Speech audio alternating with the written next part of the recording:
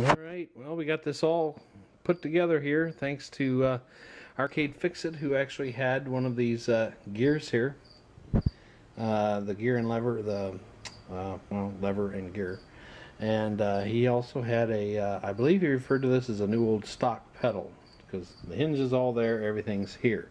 Including, I also picked up one of these Wyco joystick balls here, which they actually used in this Spy Hunter, and as well as the metal bar here that keeps the pedal from flying forward. So the operation of it is perfect. I mean, no real loud pops or bangs. Everything's working fine with the gear, and those indentations, that was right. That is where it's coming down at.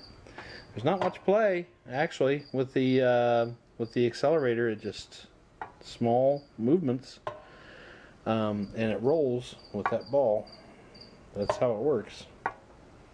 And if you were to let your foot off the accelerator, this lever here is going to catch this bar so it doesn't fly forward. Like that, stays in place. So with a lot of help and pictures, thank you everybody for the pictures of how this works out. I actually went to Menards and I picked up a couple of these little let's see, where are they? I brought this with me to help me out with the parts that I needed.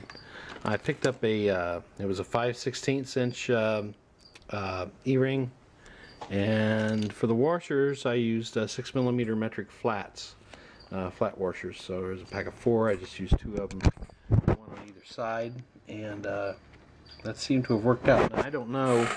On these, it seems simpler right here on these little screws to come in from the inside and put the nuts on the outside, because otherwise, I mean, there's just, I don't have a wrench that small to get in there and hold them. It was a lot easier just to take the socket on the outside here and run them in.